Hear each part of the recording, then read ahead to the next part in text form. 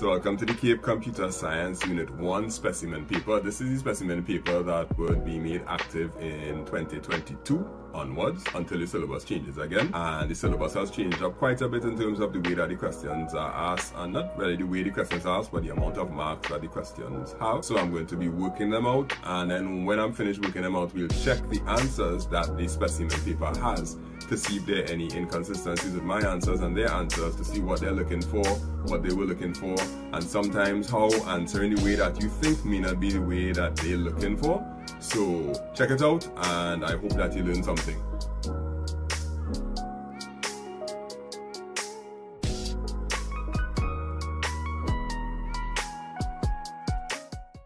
Alright, so let's go with the specimen paper for for the new syllabus that started in 2022.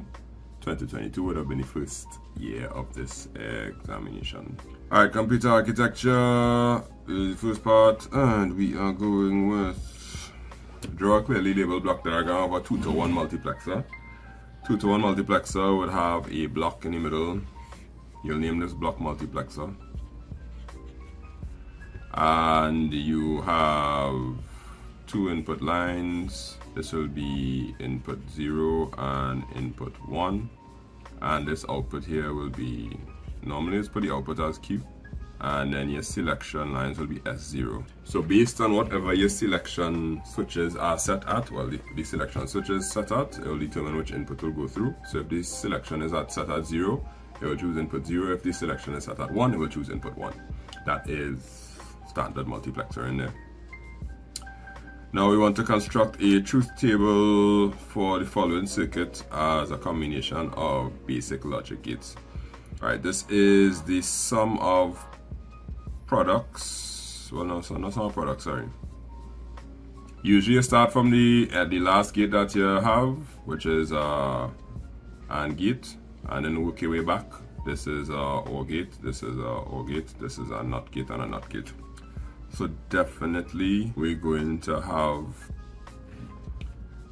the equation is going to be AND, which is A. No, yeah, you have A and B and C and D. Where do you get C and D from? Oh, they have E and F. I guess you had to answer questions about them. No. Oh, C would be the NOT A. Okay, why did they put C, D and E?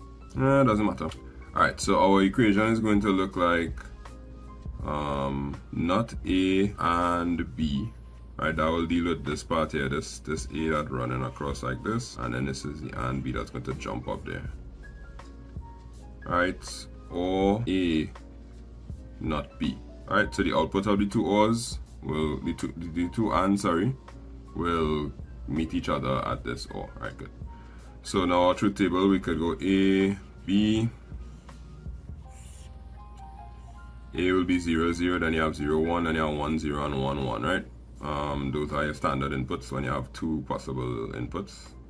And let's work out the two parts of the equation now. The two parts of the equation would be NOT A and B. That's the first one. I'll work it out piece by piece just to make sure that everything is clear as to why it's what. So we'll go to NOT A. NOT A will be 1, 1, 0, 0. Then we have whatever the NOT B is, which will be 1, 0, 1, 0. Right, now we could go with the parts that we want to work out. NOT A and B. So we're dealing with NOT A here and B. The AND of that 0 and 1. 0, 1 and 1 is 1, 0 and 0 is 0. 1 and 0 is 0. Then we have the next one, which is A and not B. So we're taking normal A and it's and not B. That's 0 and 1, 0, 0 and 1, 0, 0 and, no, 1 and 1, 1, then 1, okay. 0 and 1, right, 0 and 0, 1 and 1 is 1, and 1 and 0 is 0, right. Now we have to OR this, so our end product, which in this case they call in Z, which is not A E plus A not B. Apparently this is called Z to them. Apparently this is called, the not A is called a C, the not B is called a D. The output of the first A not B is called E. The fact that they put the letters in the diagram, I just put it in the table just because I don't know if they're marking it based on the letters or just if they see a calculation. Anyhow, so we're doing the OR now. 0 or 0 is 0, 1 or 0 is 1, 1, right. This is also known as an exclusive OR, or XOR. But they didn't ask that, but you could see it because an exclusive OR would only have ones as the output if you have a 1 and a 0. Cool. Consider the following floating point representation: a 1-bit sign, 3-bit exponent, and 5-bit mantissa. Alright, so we could pull this out and be like, okay, 0 means it's positive. The exponent is 0, 1, 1, and the mantissa is 1, 1, no, so 1, 0, 1, 0, 1, 1, 0. Right. So we know for sure that the number is, Z tells us that it's positive. The 0, 1, 1 tells us the exponent is 3. And now the mantissa is 1, 0, 1, 1, 0. So to convert that, we're going to move the decimal point 3 places to the right. So it will be 1, 2, 3. So you're gonna get 101.10. And now we have to convert that 101.10. This is 4 plus 1 to give you 5. And this is a half, which is 0.5. So you're supposed to get 5.5, positive 5.5. Somehow I think I saw this question somewhere already. Probably asked that a few times. Well, okay, that is the first question. Let's go and check their answers and see if we line up and if there are any inconsistencies or anything that we have to query about it.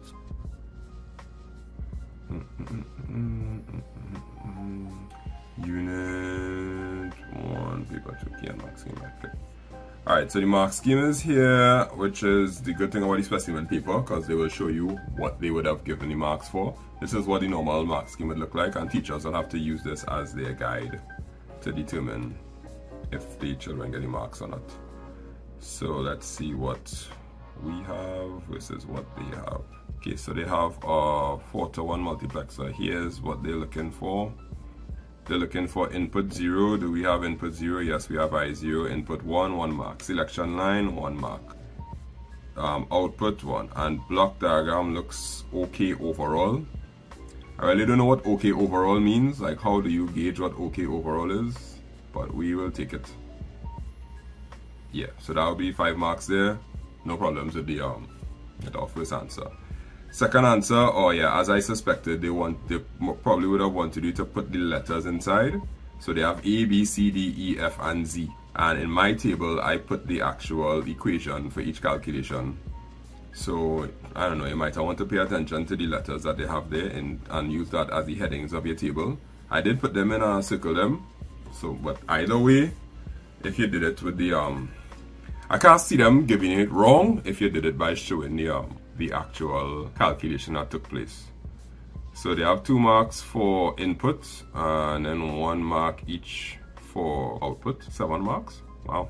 No, 5 output. 2 marks input, 1 mark each. I don't know, I don't understand what the mark scheme mean, but 5, 6, 7. 2 marks input for all the inputs for A and B. Then 1 mark each. 1, 2, 3, 4, 5. Oh, okay. 5. It's 7 marks. You would have gotten it correct. Alright, now the sign bit mantissa, we have the 0, which is positive, good.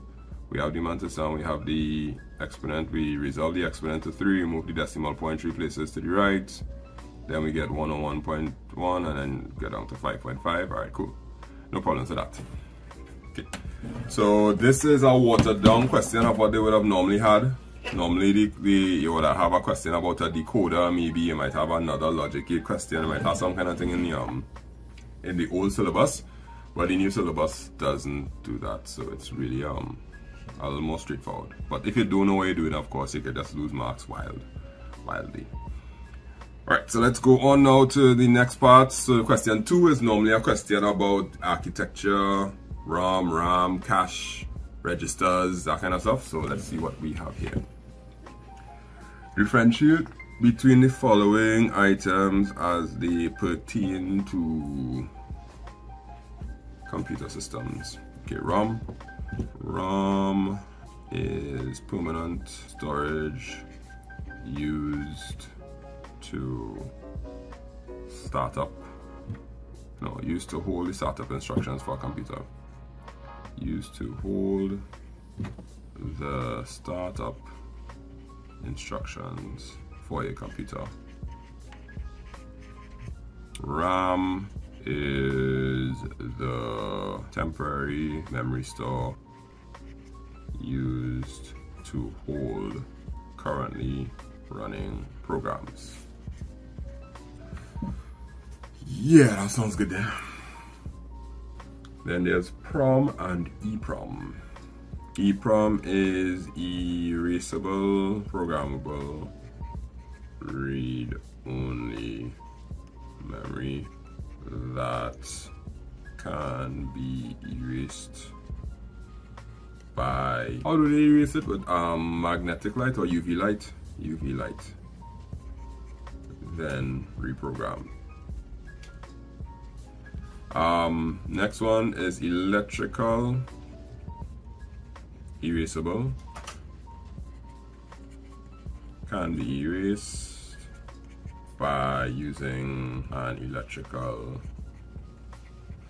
signal, then reprogram. It's 2 marks, but I just have a feeling that when they give you these plenty lines, they're looking for something. I don't know what they're looking for, but yeah. Alright, next is state what is meant by the instruction set of a central processing CPU.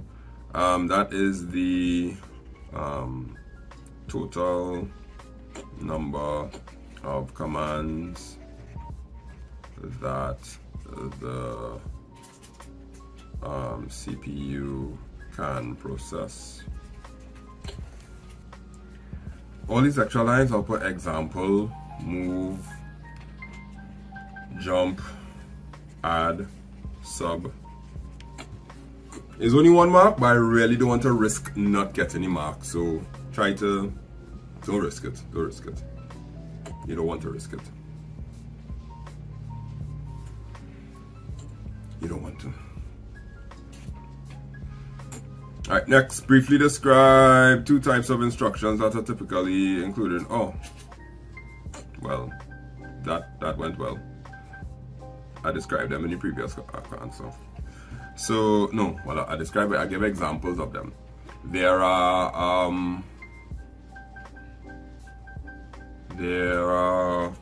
what's the term for it? Well, I forget the term.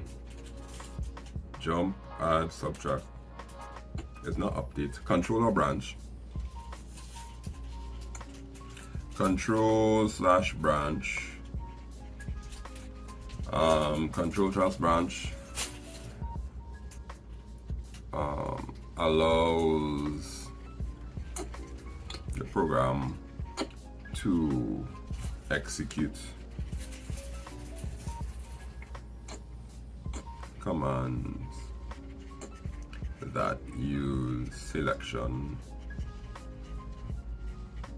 or loops. Alright, that's control or branch. And next one is what, boy? It's data manipulation. And oh, what are the words? I know, like add, subtract, those are data manipulation commands. And there is assignment. Control or branch, I think is assignment.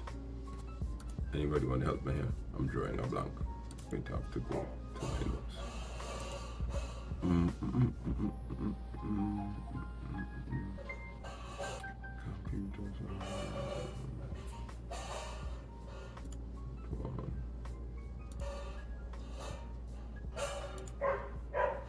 can't believe that.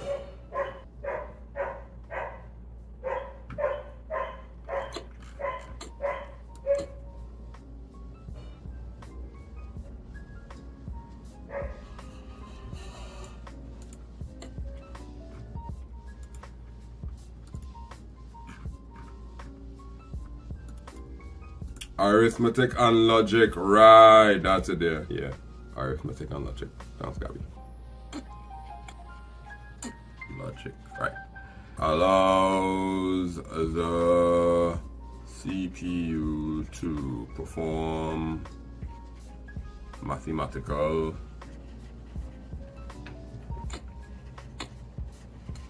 and logical calculations.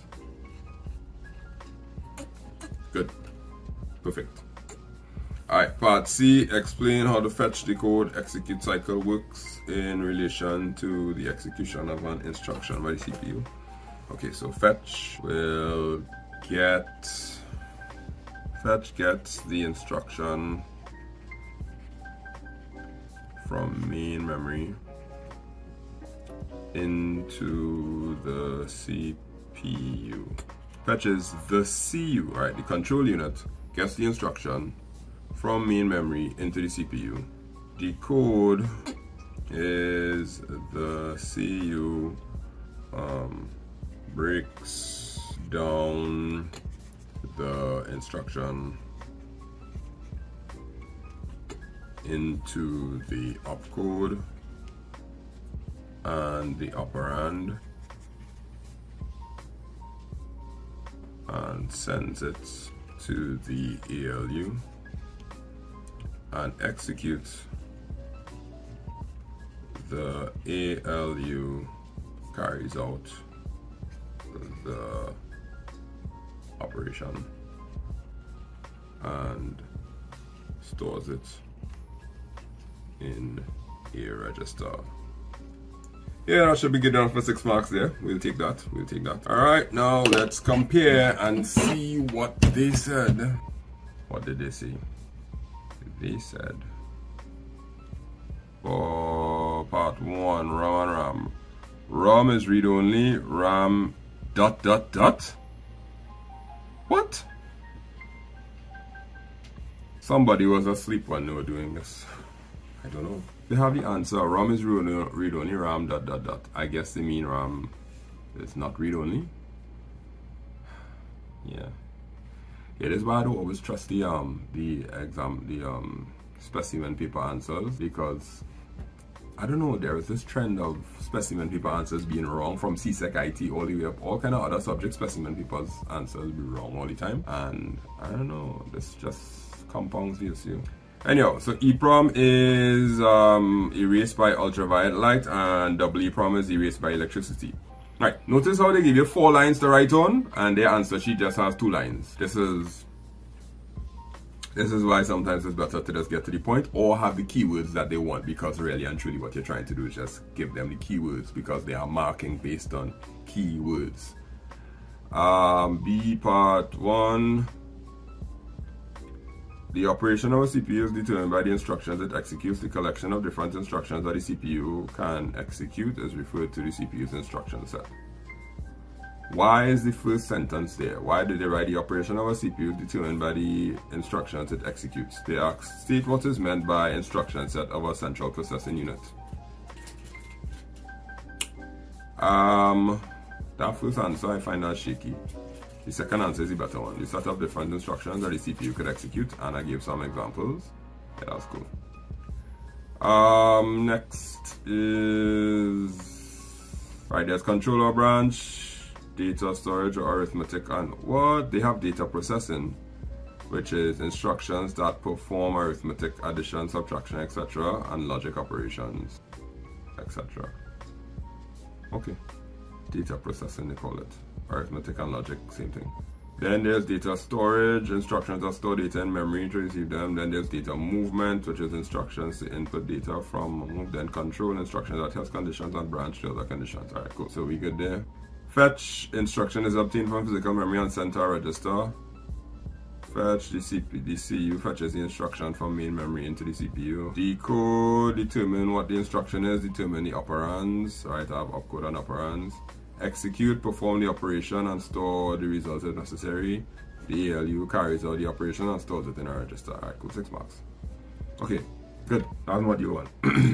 So once you know your stuff, you could probably blaze through these questions really fast because they're really short. They're really short now. Okay. Section B.